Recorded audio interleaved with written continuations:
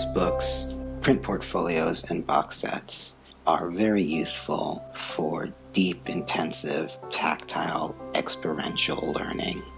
The two examples I'll use, which are in the collection, can both be considered primary research material in that they were made by people who experienced the events being discussed, or they were made in collaboration or in tandem with people who were committed to working on the social justice issues raised by these pieces. And most times, it's both.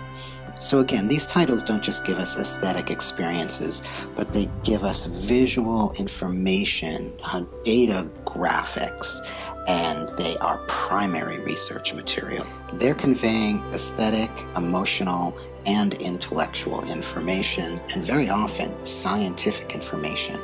They're testimonies, they're witnesses to these times. And because of that, these books, these artworks, have resonance and are useful across disciplines, not just in the arts, not just in publishing, not just in book history, but in a variety of disciplines: sciences, humanities, medical sciences.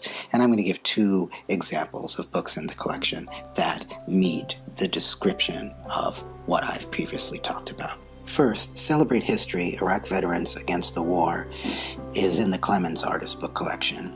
And it's a collection of small documents, books, and prints, and posters that describe 10-year history of veterans coming back from Iraq and having urgently considered that it's time to stop the wars there and what the trauma of war is like. So again, there's a lot of first-person reportage happening. So this box set deals with PTSD, general trauma, conflict resolution, all the elements of war and its aftermath. On the domestic front, A Book of Mine, 11, is a gathering of photographs and poems of witnesses of the 9/11 bombings. Again, the book's structure, which spins around with a variant page orientation, replicates the confusion of the times, kind of a bit of kinesthetic mimicry. The book is a witnessing of trauma and recovery by people who felt that it was imperative to use 9/11 as a moment in history that could prompt peace instead of war.